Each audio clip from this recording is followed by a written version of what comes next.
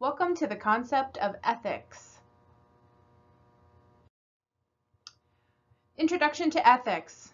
Exemplars, ANA Code of Ethics, ethical principles, patient rights, and the outcomes are gonna be describe nursing practice that is consistent with the ANA Code of Ethics, identify the rights of a patient as outlined by the Bill of Patient Rights, and describe ethical principles in healthcare and apply the various patient situations.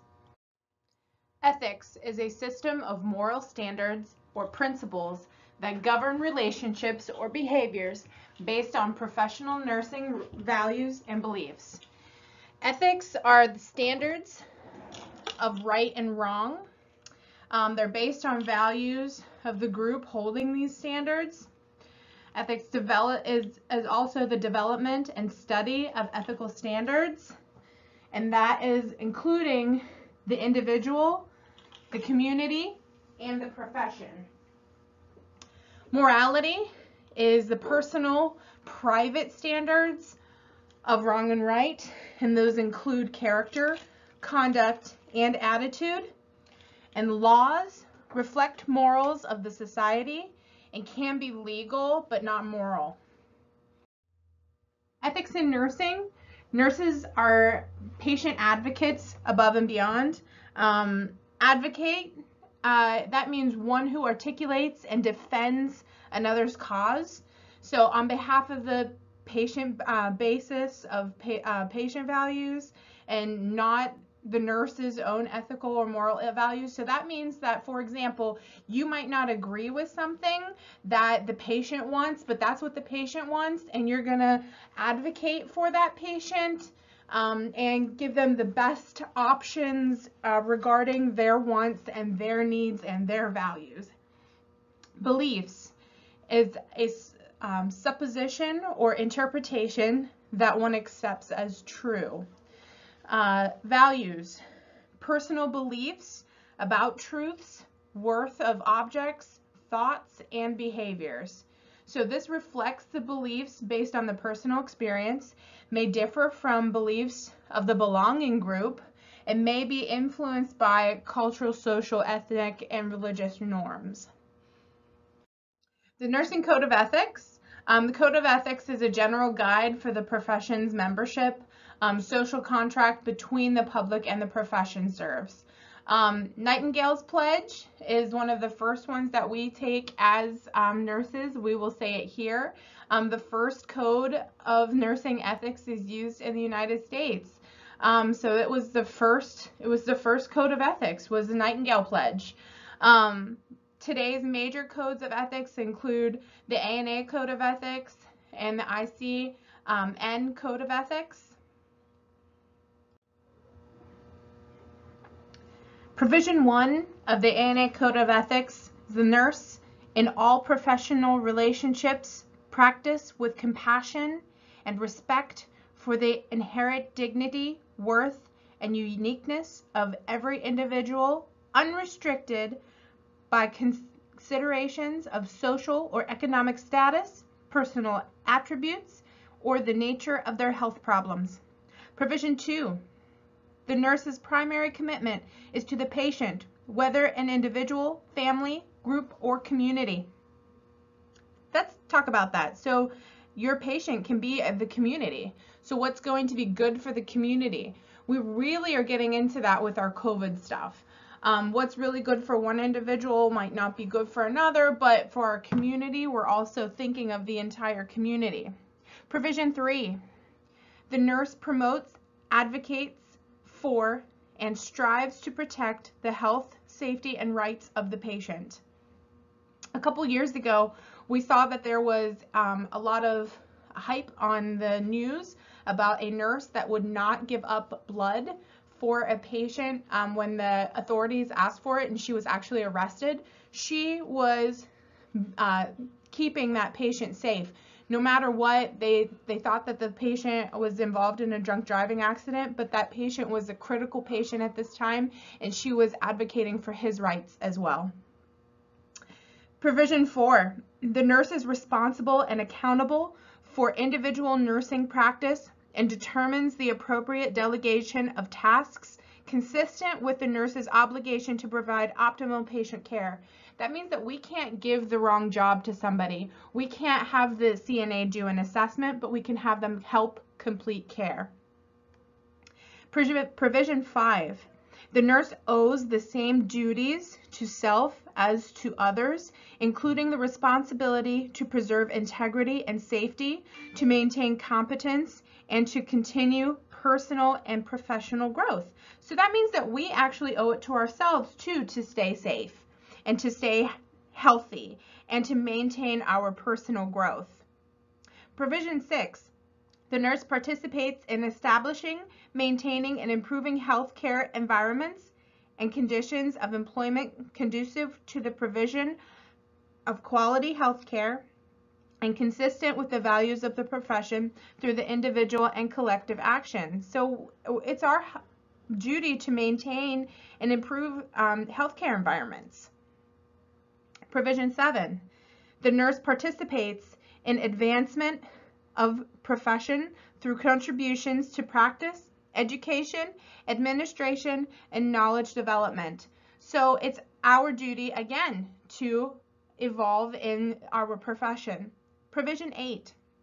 The nurse collaborates with other health professions and the public in promoting community, national, and international efforts to meet health needs. We are in this. Right now, in 2020, we are in this with COVID-19. So this is really important for you guys to understand that we are a part of this community and we are pushing for our communal and national and international health efforts. Provision 9.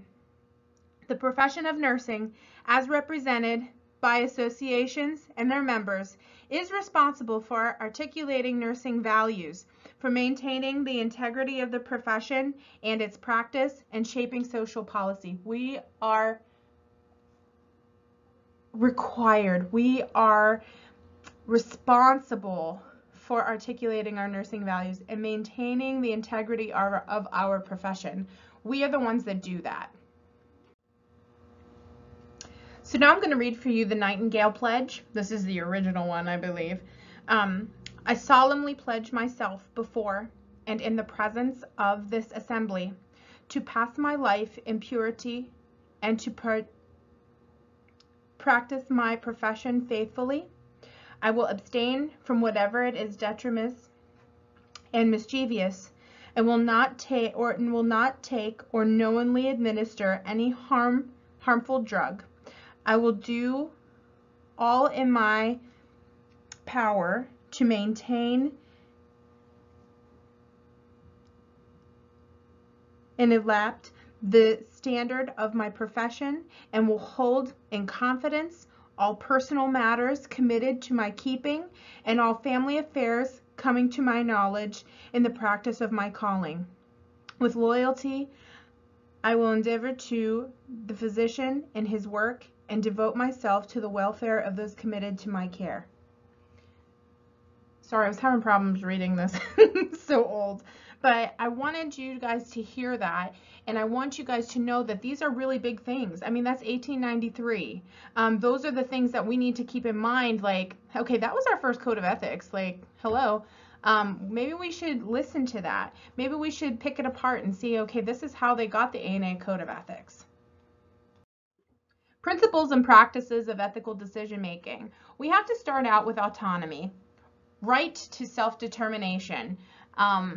Inward autonomy is the ability to make choices. Outward autonomy is choices not limited or imposed by others. Patients have the right to determine their own care. Nurses, it's the nurse's honor. We need to honor this principle by respecting the patient's decisions, even if they conflict with our own interests. No one should be treated as impersonal. Beneficence requires that one's actions promote good. This includes the principle of non-maleficence. Nurses must do no harm, must safeguard patients, can be a risk for harm in performing interventions, and intended for good. Justice is treating all patients fairly in accordance to honor and standards and laws. Arises when decisions about scarce resources must be made. Nurses must weigh out a situation carefully and provide care justly. This recently happened with COVID, where they had to pick who got the ventilators. How would you make that decision? We think it might be, oh, just ABC, this one's doing worse than this one, but reality is that it's an ethical decision that we really have to make sure fits and make sure that the justice is served for each patient fairly. Veracity, telling the truth. It can be challenging when family members want information withheld from patients. Underlying the need for to give patients complete information before obtaining informed consent procedures. That's not good, right? Applies to the need for timely and accurate documentation of those nursing interventions. When we're applying these principles, the goal of ethical reasoning process is to arrive at a decision that's in the patient's best interest, and it preserves the integrity of all people involved. Nurses must weigh competing factors when we make ethical decisions. We're responsible for the ethical decisions and making rational, systematic decisions based on ethical principles and codes of ethics. Several individuals-based nurses are usually involved, so patients, families, other family care teams, and spiritual advisors might be involved in these decisions. Collaboration and communication is the best, and it helps with stress management, and it's a really valuable skill to have all these in your pocket. In continuance of our applying, your first step is to determine whether or not the moral dilemma exists. When a moral dilemma meets these criteria, it's a difficult choice that exists between actions that conflict with the needs. There are more principles and frameworks that can be used to provide justification for one or more of these actions.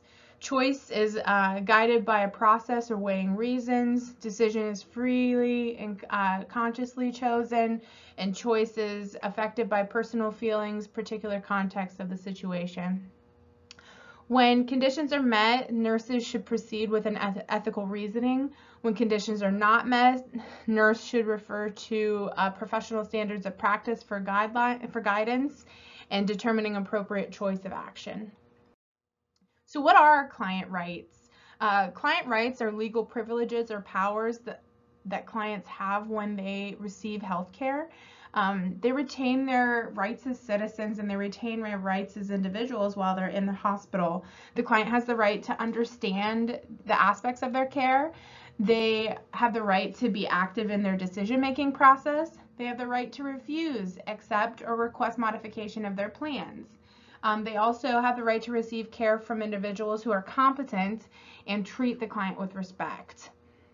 The nurse's role, we ensure our clients understand their rights and that we abide by them, regardless of the nursing need, age, or healthcare setting.